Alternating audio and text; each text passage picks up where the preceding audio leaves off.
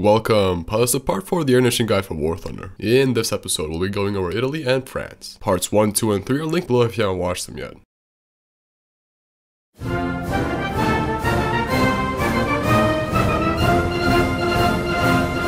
The Italian air tree is one of the most enjoyable and also one of my personal favorites in the game. It features lots of competitive fighters as well as some useful ground strikers and interceptors. Its leader props are also some of the most dangerous in the game and their jets are quite unique. Is it worth the grind though? Let's take a look.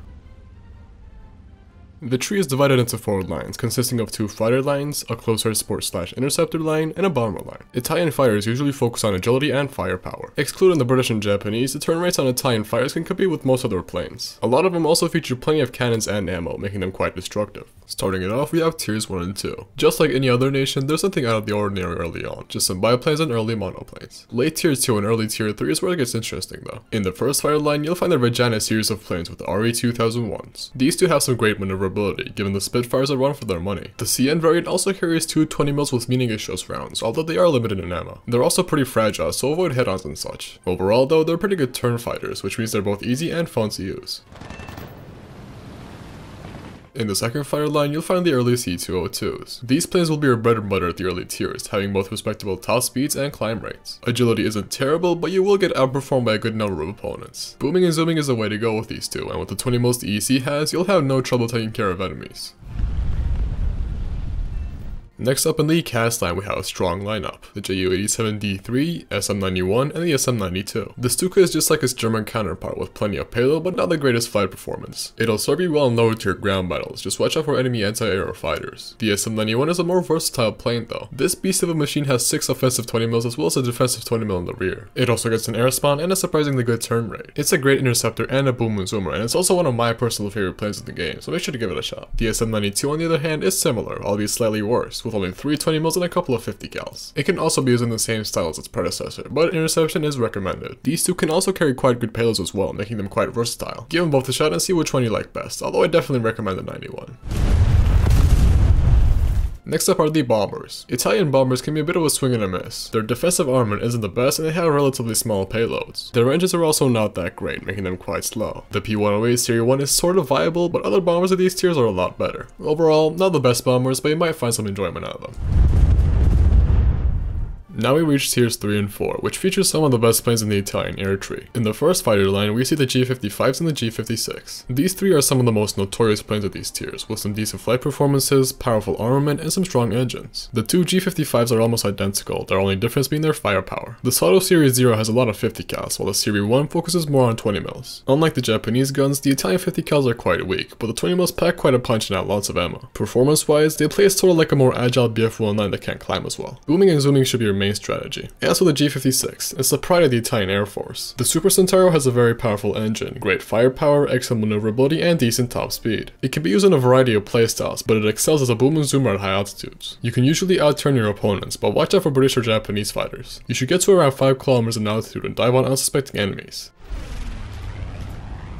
Next up is the second fighter line with the C-205s and the BF-109 G14. The N2 and Series 3 variants of the C-205 are pretty much identical, both having decent firepower, turn rates, energy retention, and engines. They're a pretty versatile aircraft, being good at both boom and zooming and turn fighting. As for the BF-109 G14, it's a superb boom and zoomer. The climb rate of the 109 is rivaled by few, and combined with the great energy retention and firepower, it can be a very dangerous aircraft in the hands of a good pilot. Turn fighting is not a strong suit though, so avoid getting into dogfights. Keep your altitude high and wipe out enemies below you. Last but not least is the cast line with the P-47. As mentioned before in this series, the P-47 is one of the best ground strikers at these tiers. With lots of rockets and heavy bombs, you can wipe out a good number of enemy tanks and defend the skies if needed. All in all, it's a top-notch plane for its role, and it'll probably be your go-to cast until rank 5. And now we reach tiers 5 and 6. Starting off with the first fighter line, you'll see some foreign designs, which all have their own playstyles. The Vampire is a great turn fighter, but it lacks in engine power. The CL-13 is more of a situational plane, excelling as a support fighter while also having a decent turn rate. And as for the F-86K, it's also suited better as a support fighter. The Sabre Dog is slower, less nimble, and heavier than most of the planes it faces, but it packs a good punch and has a decent engine. Try all 3 of these planes and see which one suits you. In the second fighter lane, we see the homemade Italian designs with the G91 and Sagittario II. The early G91s are best used for air supremacy with a great maneuverability and engine performance. Lacking in both heavy firepower and payload, you should focus on enemy fighters and not much else. Being a support or return fighter should be your main priority. The Sagittario II takes the agility of the G91 and amplifies it tenfold. This little thing can outturn pretty much all of the jets it faces, making it a very fun plane to use. It also carries 2 high velocity 30mm, which can rack up kills with short bursts. Its ammo is limited though, and it bleeds energy in sustained dogfights, so play smart, keep your speed up, and wipe out the enemy team. Back to the G91s, you'll find the Y and YS variants. Compared to the earlier models, these two are less agile but feature bigger weapons and better engines, and that's about it really. These two aren't really that great, especially with the frequent up tiers they get. They perform sort of like sabers with afterburners, but with more powerful guns and at a higher BR. I don't recommend either of these, even though they look really nice. And as for the cast line, you'll find the F-84s. The F-84G is a pretty solid strike aircraft with some powerful bombs and rockets. It also has a pretty decent flight performance for its BR, so make sure to give it a shot. The F-84F, though, is pretty mediocre. Unlike the G variant, it doesn't fly that well, but it is still decent for ground support. It can carry up to 8,000 pounds of bombs and a variety of rocket loadouts, which can prove very useful in ground battles. Finally, we reach Tiers 7 and 8. From here on, all the planes are based on foreign designs. Starting off with the first fighter line, we have the F-104s. The Italian starfighters, much like their American counterparts, have a single playstyle: climb, dive, kill, and climb back up. The flying pencils don't have any maneuverability to speak of, but their engines are quite powerful. If an enemy gets on your tail, just simply fly away. It might not be the most riveting gameplay out there, but it'll keep you alive. The better the variants, the better and more missiles you can get, with AIM-9Bs, Js, Ls, as well as some Sparrows later on. They can also carry some decent payload options, so you can use them for bombing or ground striking as well. After you're done with all the starfighters, you'll reach your grand prize, the F-16. As we've said many times before, the F-16 is currently one of the best planes in the game. Great engine, maneuverability, and weapons. This is the air defense fighter variant though, so it can only carry missiles with up to 6 AIM-9Ls and some Sparrows. Overall, it's a top-notch air supremacy fighter, and it's probably the best plane in the Italian air tree, aside from the SM-91. Next up, we have the two remaining lines, with the Tornadoes and the AV-8B. The Tornadoes are decent for ground striking, but air combat isn't their strong suit. The IDS variant features up to 13,000 pounds of bombs, enough to wipe out a number of bases in air battles. It also features 2 AIM-9Ls for self-defense. The ADV variant can only carry missiles with up to 4 AIM-9Ls as well as 4 Sky Flashes. Don't let that fool you though, when engaging in air combat, it should only be used as a support fighter, not in the front lines. Keep your distance from 4 belts and help your allies. The IDS variant should avoid enemies altogether. As for the AV-8B+, well, it's a Harrier. Not much maneuverability, alright engines, plenty of payload, and thrust vectoring. It's a decent plane for ground support missions with some friendlies backing you up. On its own though, it'll get picked off due to its lackluster flight performance. It can carry 4 AIM-9Ms however, and its thrust vectoring can improve its agility if used properly. It is best to limit your air combat and stick to either supporting or ground striking. And now for the pros and cons. Italian mid-tier fighters are some of the best in the entire game, with some great flight performances and weapons. Speaking of, most Italian planes have plenty of cannons with lots of ammo, which means you can take care of enemies quite easily. The fighters also have some decent agility, and while not at the same level as the British or Japanese, they can still hold their own in a dogfight. Now for some of the negatives though. The first con is that the Italian jets aren't the best. Tier 5 is still alright, but Tier 6 to 8 just don't have the same strength as some other nations. The fact that Tier 7 is nothing but starfighters does not help. The playstyle of the Italian air tree is also pretty limited, being primarily focused on air supremacy. Ground striking is still viable, but the majority of the tree is focused on that specific playstyle. If you like that, it can also be a good thing, but some variety never hurts. And lastly, the bombers, or lack thereof. The bomber line stops at Tier 3, and while most people probably don't care, it is still worth mentioning.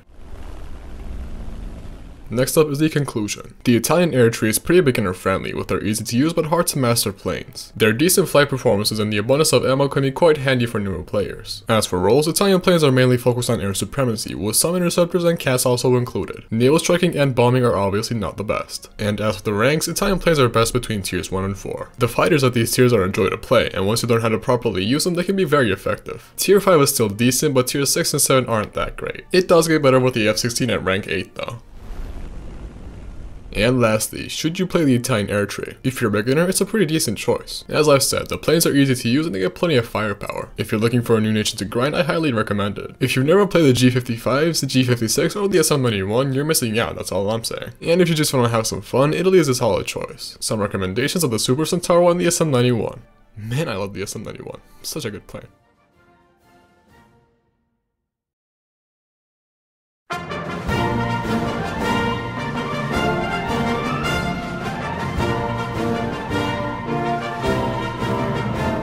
Ah, the French air tree, beloved by few, hated by many, and skipped by most. The tree is definitely not the most conventional, but it features some great planes, as well as some interesting playstyles. Will it suit you though? Well, that's what we are here to find out.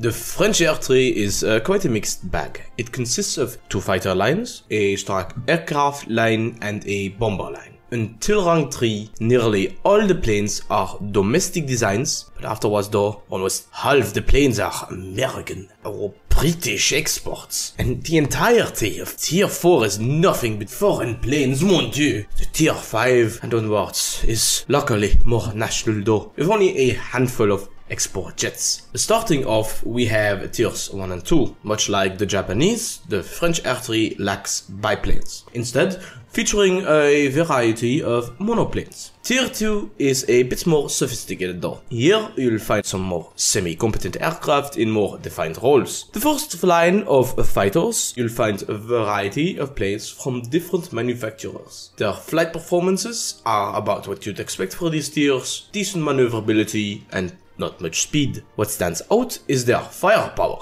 They all feature 7.5mm machine guns as well as a single Hispano. The MGs are weak but have quite a large amount of ammo. The cannons on the other hand only have a small amount, but they can be devastating at their tiers. This can be a decent opportunity to practice your aim and get a hang of air battles.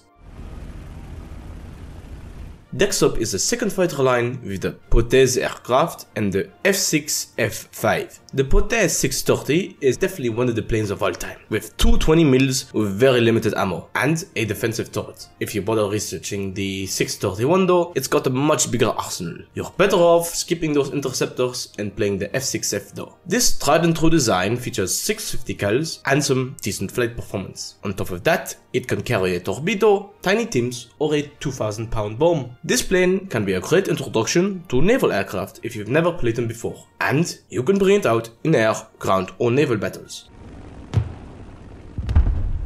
In the strike aircraft line, you'll find the A35B and the MB175T. The A35 is rather slow and a heavy ground attacker, with not much flight performance to speak of, but featuring a decent payload of up to 1,000 pounds of bombs. It can be a good plane to bring in ground battles, although the F6F is a better choice. Similarly, the MB is also quite large, but it's actually better off as an attacker. While it can carry a torpedo, you can use its front-facing 20 mils to intercept enemy ground strikers or bombers.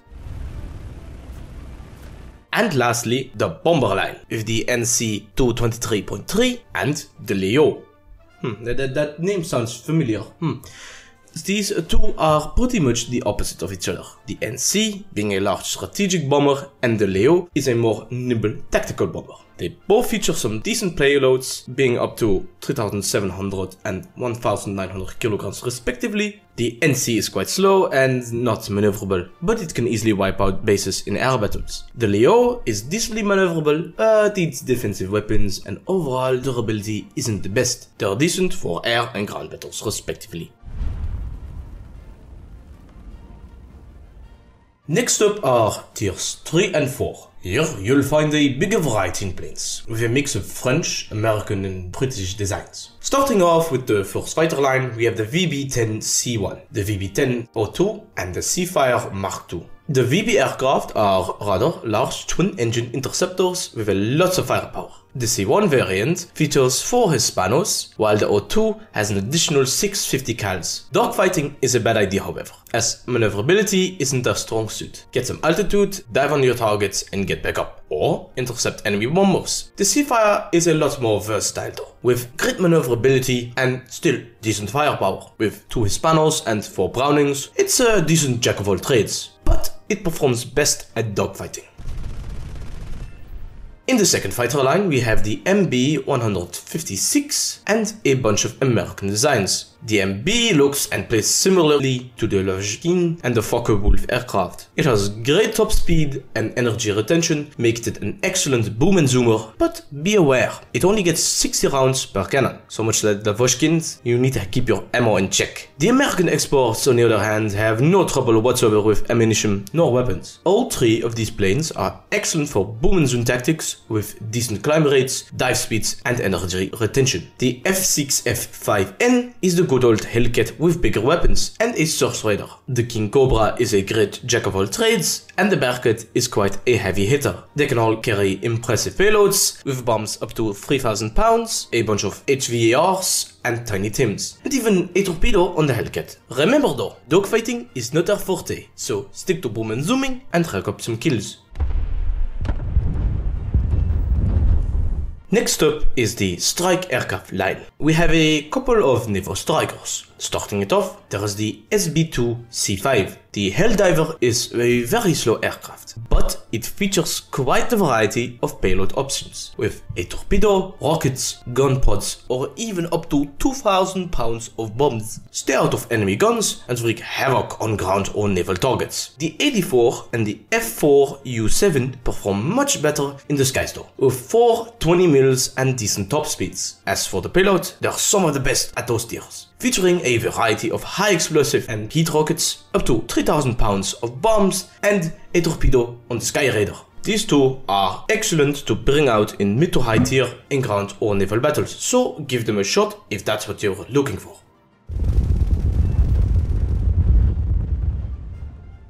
And lastly are the bombers. All these planes feature plenty of ordnance, with up to 4,800, 4,400, 8,000 and 14,000 pounds respectively. Their defensive weapons get better and better with each variant. They are quite large planes though, so a couple of bursts from enemy cannons can be devastating. They are not exactly agile planes either, so you're gonna have to watch where you fly. If you use them carefully though, they can wipe out plenty of bases in air battles. And now we arrived at tiers 5 and 6 with the early jets. Starting it off is the first fighter line with the MD-450, the 452, as well as the Mystère 4A. The MDs have some weaker engines when compared to other jets, but their maneuverability is very decent. They can also maintain their energy pretty well and have some great armament, so boom and zoom is a solid choice. The Mystère is a bit of a disappointment though, with not much acceleration, poor energy retention and mediocre maneuverability. It does feature 30mm defag cannons though, and some decent payload, so you might find some luck in ground battles.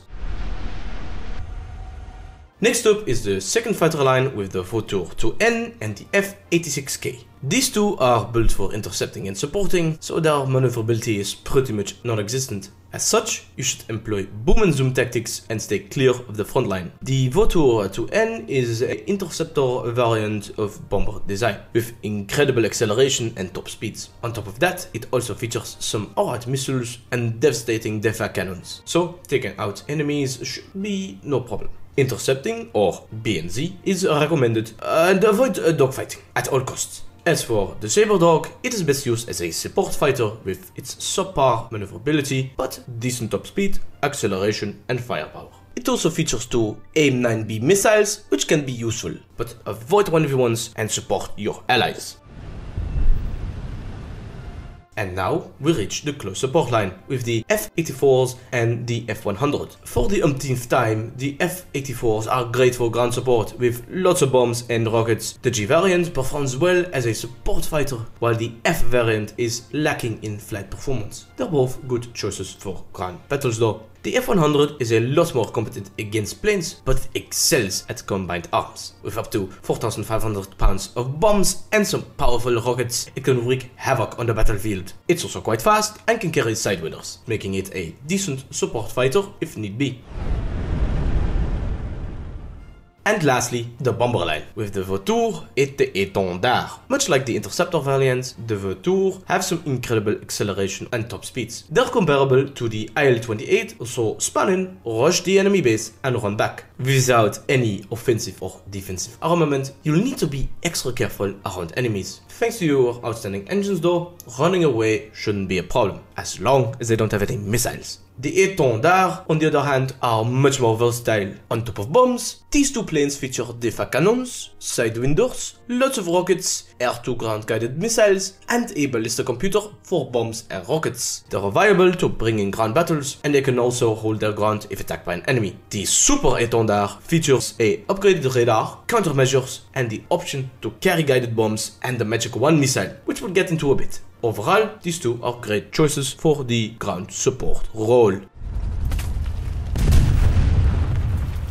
And lastly are Tiers 7 and 8. In the first fighter line, you'll find the Mirage line of fighter jets. All of the models are great for multi-role operations, with great missiles, maneuverability, and payload options. The first two models, the Tiers and the F1C, are better suited as support fighters in air battles, due to their mediocre engines. They can also excel in ground battles thanks to their big variety of payload options, such as bombs, rockets, and air-to-air missiles. Avoid direct confrontation with enemy fighters and support your allies. The Mirage 2000s are much more competent though, with improved engines and flight performances. Thanks to their delta wings, these two planes can turn very sharply at the cost of a lot of speed. At lower speeds though, it suffers pretty badly, so keep your energy high at all times. Thankfully, their engines are pretty powerful, so you can regain speed relatively quickly. As their missiles, they can carry the infamous Magic 2, as well as the Super 530, which can be an incredibly effective tool at short ranges. They can't carry too many of them though, only up to 4 missiles per plane, so use them sparingly. If you run out of missiles, using your main guns are also a viable option, with the very powerful DEVA 30 mils that all of these planes get. They are very limited in ammo as well, with only 130 rounds per gun. The C5S and the 5F variants are quite similar.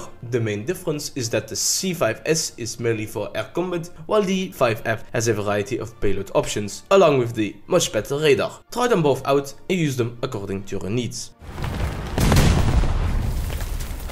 Next up in the second fighter line is the F-8E. Much like its American counterpart, this plane is not the best jet out there. It's not the fastest, it can't turn the sharpest, it can't carry any payload, and most important of all, it has no countermeasures, which is a death sentence at this battle rating. It can carry some powerful missiles, but in very limited numbers, only 2 per plane. If you don't know what you're doing, it's best to skip this plane.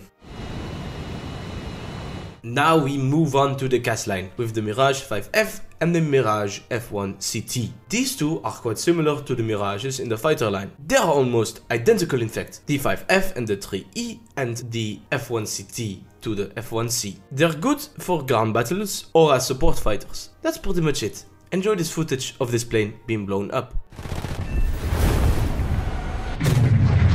And lastly, the bomber line. Here you'll find some actual strike aircraft, namely the Jaguar A and the Mirage 2000 DR1. Both of these planes are decent for ground support, with up to 3,200 kilograms and 5,000 pounds of bombs, plenty of rockets, air-to-ground missiles, and guided bombs. Once they drop their payload, they can be used as support fighters, although it is not recommended. They can defend themselves if needed though, with some decent missile loadouts and plenty of countermeasures. Try these two out if you need some cash at top tier tank battles.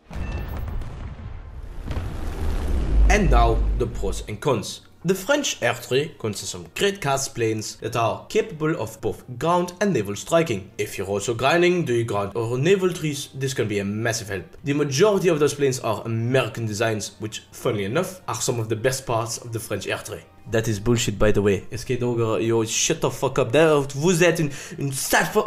Lastly, the French top tier jets are very competent with the Mirage 2000 series. They have great engines, missiles and turn rates. As for the cons though, there are a fair few. The domestic planes in the tree are by far some of the worst, and until you reach tier 3, you might have some difficulty getting through the tree. Once you're done with tier 4, you'll also be greeted with some mediocre jets. The Mystères and the early Mirages are definitely not for everyone, and they require a specific playstyle to be used effectively.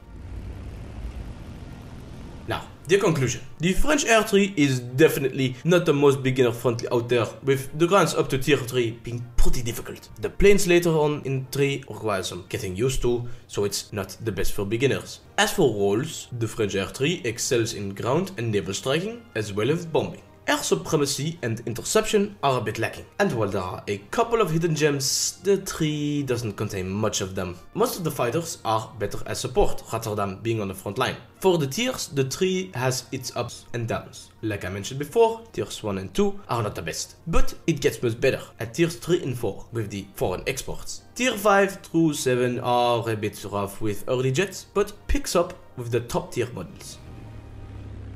And lastly, should you play the French Air tree? If you're a beginner, not recommended. Like it's been mentioned many times before, the early tiers are not great and the overall tree isn't meant for beginners. If you're looking for a new nation to grind though, it's an okay choice. If you're willing to struggle up the ranks, you'll be rewarded with some great top tier jets. The mid tiers will also be a good place to grind. And after you're done with the tree, you might also get a new perspective of life after all the pain you've just endured. But if you just want to have some fun, the French Air tree is decent. But the most fun is the American planes, so you might as well play the original versions. Some recommendations are of course the F6, F5 and the AD4. And so, that was it for me, Leo. I hope you all enjoyed my French accent. And if anybody dares to complain about my French accent again in the comments below, I will personally come to your fucking house, I will find it, and I will ram a baguette up your ass.